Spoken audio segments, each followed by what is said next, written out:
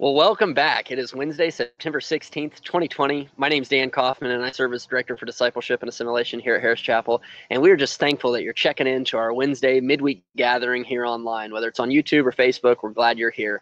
And if you've been following along the last couple of weeks, we've kind of been hopping around in different chapters in the book of Matthew. And we're going to continue with Matthew tonight.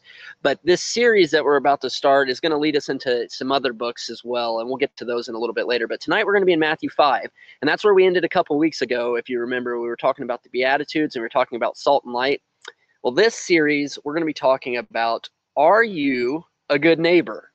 Are you a good neighbor? And what does that mean? What does neighbor mean? And this word pops up multiple times throughout both the Old and New Testament, and then several times in Matthew. But we're going to talk about it in Matthew 5 here, where Jesus is doing another teaching. And so if you have your Bibles, go ahead and flip over to Matthew chapter 5. That's where we're going to be. But I want to do a quick recap of what we talked about 2 weeks ago. 2 weeks ago, we talked about the start of Matthew 5, the start of the Sermon on the Mount, the Beatitudes, where Jesus was laying his expectations, his characteristics, those things that he wants his disciples, his followers to embody. And that's the way they are to act, and it's to shape the way they view people, view things, and everything about that. And then once they have done that, they become his salt and light because they're living up to those characteristics that he expects them to embody. What a serious call to righteousness. And if you remember, each week as we've been working through Matthew, I've been saying that as Jesus is coming, as he's beginning his ministry, as he's preaching, and all these things, he's changing the customs, he's changing the norms, he's flipping everything upside down, and he's saying, you know what, watch this, I've got something new for you. And we see this again at the end of chapter 5. So the beginning of chapter 5 was the Beatitudes, and Jesus is like, I'm going to twist everything you know, this is how you're supposed to act. And then he's going to do it again at the end of chapter 5. So we're going to be in verses 43 through 48. And again, Jesus is saying, hey, this is what you've been taught. This is what you're thinking. This is what's accepted. But I'm going to tell you that's no longer good enough. This is how followers of mine, this is how disciples of mine are to act. And so if you have your Bibles, again, verse 43 through 48, I want to read this to you because it's so good. And this passage is titled, Love Your Enemies, or Love for Enemies. You have heard that it was said, love your neighbor and hate your enemy. But I tell you, love your enemies and pray for those who persecute you, that you may be sons of your Father in heaven. He causes his sun to rise on the evil and the good, and sends rain on the righteous and the unrighteous. If you love those who love you, what reward will you get? Are not even the tax collectors doing that? And if you greet only your brothers, what are you doing more than others? Do not even pagans do that? Be perfect, therefore, as your heavenly Father is perfect. Be perfect, therefore, even as your heavenly Father is perfect. And we're going to be talking about a couple therefores tonight, Jerry, if you're watching. But as I said, each week we're talking about all these things are Jesus' side down. He said the way that his disciples had been taught in the past. And so in verse 44, he says, love your enemy and pray for those who persecute you. Love your enemy and pray for those who persecute you. So Jesus is teaching his followers that it is no longer accepted to hate anyone. Not even your enemy. You know, it doesn't say anywhere in the Old Testament that it's okay to hate your enemy. That's not what it says. But it was at this time an accepted practice to hate your enemy. It was a common thing, and you know, you could even say that today in today's world that it's okay to hate your enemy. That you'll hear people saying that, oh, I disagree with this person politically, or I you know, I just can't understand why they see this way. But what is Jesus saying right here? Even your enemy, you are to love. Even your enemy, you were to pray for. Pray for those who persecute you, right? And so this is this call to love that Jesus is shaping, right? He says it first in the Beatitudes, all of the things that he wants us to embody. And then he ends this chapter right here in the recount that Matthew gives. And by the way, Matthew was a tax collector. So when he calls out tax collectors there, it's kind of interesting. But Jesus is saying right here, right now, that what you've been doing, what's been accepted in the past is no longer okay. That I am coming, I am showing God's perfect love because I am here and what I'm going to do at the cross, because God's perfect love is manifested in Jesus Christ, and that is how we are to treat others and view others. And so this call to perfect love, this call to love everyone, not just our neighbor, not just those that we have things in common with, not just our friends, not just our family, but to truly love everyone, including those who harm us, our enemies, those who persecute us. We are to love them. That Jesus calls us to pray for those who persecute us, to pray for those who persecute us. And as I was reading this and I was studying this, and Pastor Jim's been doing this awesome study on the Lord's Prayer. If you don't watch his early risers, you need to get up early or watch it later on in the day or whatever. But you need to check it out because he's breaking down the Lord's Prayer and what that does. Because when we pray to God, something happens. Something happens. And so we are changed, right? When we pray for those who persecute us, we're praying for them. But guess what? We're not praying that they will be changed. We're praying that we will be changed, right? So prayer aligns us with God's will, right? Very in Matthew chapter 6, which we'll get to later on, that, in the Lord's Prayer, God's will be done. His will be done. So when we're praying, we are aligning ourselves with God's will. So guess what? We can't see that person that we're praying for the same way we just saw him before. It's impossible, right? So when we pray for people, we see people as a part of the very same creation of God that we are, right? We see them as needing Jesus just as we do. We see them needing redemption and a Savior and all of these things that we experience in our lives as Christians, as followers of Christ. We see them needing that as well. So when we pray for our enemies, it isn't that they change. It's that we change. I've started this in my own daily prayer and in my prayer life. If there's somebody that I disagree with or somebody has something that they're very passionate about and they're sharing it with me, I just pray for God's eyes, his ears, and his heart so that I see my neighbors as God sees them. Let me share this with you, what I've learned from praying for people like this. It is impossible to pray for someone and still hate that person. Let me read that again for you because this is good. And there's the therefore, Jerry, that we can deduct from this verse, right?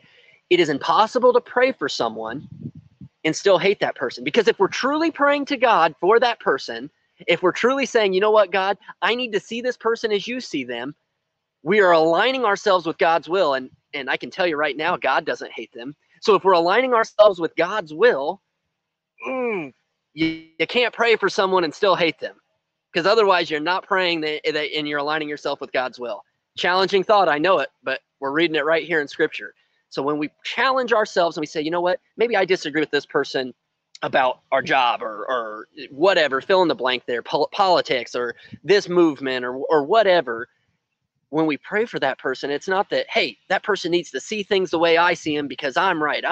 No, Father, help me see that person as a child of yours. Help me see that person as somebody who needs you, Jesus. Help me, change me. It's pretty interesting that it says you'll be sons of your Father in heaven. If you hop back to the beginning of chapter 5, remember that's where we started with the Beatitudes. In verse 9, it says, blessed are the peacemakers, for they will be called sons or children of God, depending on which translation you have. But let's use children here. So blessed are the peacemakers, for they will be called children of God. Blessed are the peacemakers. Guess what, friends? Praying is a weapon for peace.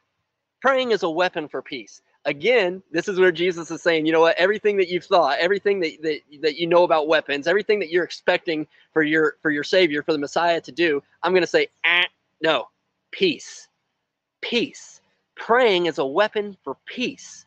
Jesus, again, he's just changing these norms. He's changing these expectations that the people have. And they're like, wait a minute, what is going on? For so long, I've hated those that aren't in my tradition. And Jesus is saying, no. And in doing so, what is Jesus doing?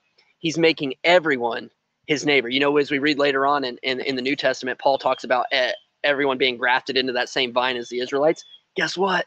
That means everyone is your neighbor. Everyone is your neighbor. So not only are you to love your neighbor, you're to love your enemy, but in fact, your enemy is your neighbor. And I'm talking about, a neighbor is a spiritual term here. So if any of my actual local neighbors are watching, you guys are great neighbors. I love having you as neighbors. I'm super blessed to have you as neighbors, and I hope you are watching. But as we continue on in this passage, it's really interesting because this word perfect comes up. And a lot of people get hung up on this word. A lot of people will sit there and say, hey, I don't like this word. I know I'm not perfect. I'm not going to, whatever. It causes them to hang up. But when the author's writing here, he says, don't be like the tax collectors and pagans. And what he's saying is to love everyone, right? If you go back and you look at the pagan tradition, it was a very tight sect cultural clique, I guess it would be another word you could call it, right? And so outsiders were viewed as enemies, right? Tax collectors, everyone viewed the tax collectors as enemies at that time, and tax collectors viewed everyone else that wasn't paying their taxes, or even those that probably were paying their taxes, as an enemy. But the author's saying, you know what? Hey, don't be like that, because Jesus is saying to love everyone. Therefore, there's another therefore, Jerry. Therefore, be perfect. And if you watch Pastor Jim's message from this past Sunday, we studied the word as and how that means, you know, this and that, as your heavenly Father is perfect. And so don't let that word hang you up, because this is what Jesus is saying right here. He's saying that in my perfect love, I am God's perfect love manifested here on earth. I am giving you the example of what love is. I'm giving you the example of what God's kingdom is, right? Love, peace. He's giving us that example. So we are to live in that perfect love just as Jesus gave the example. Again, friends, it's impossible to pray for someone and still have the previous view you had of that person. I'm just gonna throw that out there, because if you're truly praying for that person, you're not praying that they see things the way you see them. You're not praying that they necessarily change to be more like you. You're praying that you change to be more like Jesus, that you see them as a part of God's kingdom, that you see them as a part of God's creation that needs redemption. If you're not saying amen, you probably should be right there. So remember the serious call to righteousness that Jesus was giving his disciples in the Beatitude. This is that same high standard, that perfect love that he's ending with here in chapter 5. It's that same high standard that God has for us. There's no half-stepping in this, friends. I want to encourage you and help you get motivated for this, because I found some intense motivation in this passage, that we can't, as Christians, as followers of Christ, we can't settle for halfway. We can't. I can't say, you know what, I'm going to be friends with this person because they have the same hobbies as me, and I'm only going to love this person because they have the same political views as me, and I'm only going to love this person because they also like Bavarian Bismarcks. No, no, no. Jesus is telling me I've got to love the same person that loves a jelly donut too, right? I've got to love everyone, because Jesus came for everyone. Everyone. That includes our enemies. That includes those of different backgrounds. That includes those of different cultures. That includes those of different nationalities. That includes those that disagree with us politically. Are you listening, friends? Jesus came for everyone, and in his teaching at the beginning of the Sermon on the Mount, he's expecting us to love everyone in the way that he loves everyone. As he manifested that perfect love, as he is God's love here on earth, showing us the kingdom of heaven, showing us what snapshots of heaven are like, he expects us to embody that and us to live that out as we go about our lives. You know, a couple weeks ago, I shared that, you know, once you accept Jesus Christ as your personal Savior, that individual type of lifestyle kind of ends there, right? It's no longer, hey, this is, I had an instructor share this with me, and it's so good. It's no longer this, hey, it's just Jesus and me and everything's great. No, it's Jesus and me and you and you and you and you. Right? Because I want the Holy Spirit to be so at work in my life that it's oozing out of me, that whoever I come in contact with is saying, hey, what is going on, right? This is a love I don't know. This is a love I haven't experienced. And that right here, what Jesus is teaching right here, is what he's calling us to do. So when he says perfect love, he's saying, hey, just follow me. I'm giving you the examples right here. I'm telling you what to do right here. And here's the best part, friends. It's for everyone. If you're watching tonight, Jesus' love is for you. If you're a Christian, you are to love everyone, just as Jesus loves everyone. You know, go to John 3:16. For God so loved the world, that he gave his one and only son. Jesus came for the world. If you're watching this, you're on the World Wide Web. Therefore, you're a part of the world. Good news, friends. Jesus came for you. Jesus loves you. And as Christians, we are to embody that same perfect love for you. Christians, don't settle for halfway. Don't say, hey, you know, I'm great with all these people and I do all these things and everything, but those people over there, I'm just not going to do it. Love your enemies. Pray for those who persecute you, because in that prayer, it's a weapon for peace. And we're praying that God changes our hearts, our eyes, our ears, our mouths, so that it's more like Jesus, so we see them as God sees them. I can't see somebody the same way after I pray for them. It's impossible. I can't, because now I'm praying that God changes me so that I see them as somebody who needs God, somebody that needs redemption, somebody that needs a Savior. Praise his name. I'm getting excited. All right, next one. Loving your neighbor. This idea of loving your neighbor as yourself, it's not new, right? You go back to Levitical law, chapter 19, verse 18, it talks about, love your neighbor as yourself, right? And we're going to see that. We're going to be in Romans and Ephesians, Matthew, 2 other chapters in Matthew, and again in Luke here in the next couple parts. So this idea isn't something new. The disciples had heard this, love your neighbor. But the way in which Jesus is explaining this, and the way we're going to see it explained throughout the rest of the New Testament, this is different, friends. This isn't just love your neighbor. This is the standard that Jesus is calling us to. And when Jesus came, again, he made everyone your neighbor. So there's nothing Jesus isn't going to accept anything less than us loving. Did you hear that? Jesus isn't going to accept anything less than us loving everyone, because he has made everyone our neighbor. Not loving everyone isn't the model Jesus taught. Jesus taught that we should love just as he loved. Perfect in love as Jesus is perfect love. I'm going to give you a snapshot for next week, because this is, if you want to read ahead, because we're going to continue with this idea of, are you a good neighbor? Are you loving your neighbor the way that you should? So next week we're going to be in Matthew chapter 22 and Luke 10. And if you're familiar with that, that's the two greatest commandments. And I'm really, really excited to share that with you. But as we do each week, friends, if you don't know this perfect love, if you don't know the fact that Jesus came to die for your sins, if you don't know that Jesus loves you, I want to invite you to step into a relationship with him, because here's the good news. Here's the good news. Are you ready? Jesus came for you. He came for you. If you're watching, he wants to redeem you. He wants to walk in a close standing relationship with you. For God so loved the world. The world. Everyone. That Jesus came and that he died for our sins, that whosoever believes in him will have life with him. Eternal life, friends. Eternal life filled with perfect love. I'm so thankful that Jesus came and manifested God's perfect love to show us how to live, to show us how to love. I'm so thankful for that. So if you're ready to know Jesus, if you're ready to experience the relationship that'll change all of your other relationships, because you're truly going to learn what love is, say these words with me. And if you're a Christian already and you're saying, you know what, Dan, I need to be reminded that I am to embody love to every single person that I meet, that every single person is my neighbor, and that when Jesus came, he expects me to love everyone. He expects me to pray for those I disagree with. He expects me to pray for those who give me a hard time, those who persecute me, those who are violent towards me, whatever. If you need to be reminded of that, it's okay to say these words too. Each day is a choice to follow Jesus Christ. Let's make that choice tonight together. Jesus, I know that I'm a sinner, and I ask for forgiveness for my sins. I believe you died for my sins and rose from the dead. I turn from my old life and invite you to come into my life and to be the Lord of my life. I want to trust and follow you as my Savior.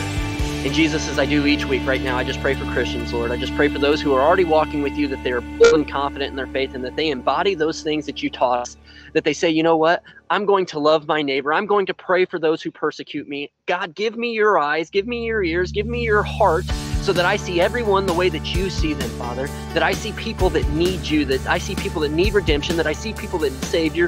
Lord, help me be your mouthpiece. Lord, help me love in the way that you love. I'm so thankful for you, Jesus. I'm so thankful for what you did for us. And I'm thankful for the example and the callings that you give us, and that calling in perfect love. In Jesus' precious name, amen. Thank you, friends, as always, for your time. I love sharing these things with you. Again, we're going to be in Matthew chapter 22 and Luke chapter 10 next week. So if you want to read ahead, go ahead and hop over there. But I also want to tell you that this Sunday, if you're in the East Central Indiana area or even Ohio, we are having our Old Fashioned Day here at the church. And so that is like, one of the biggest events here at the church every year. And it's a big ordeal. We're going to have some old tractors out here. There's going to be some games throughout the woods, safe, social distance. It's going to be awesome. And there's going to be a band. It's going to be a phenomenal time. Everything's outside. Everything's outside. So I would love to encourage you to come and celebrate with us and just hear the word on Sunday morning. We'll see you guys then.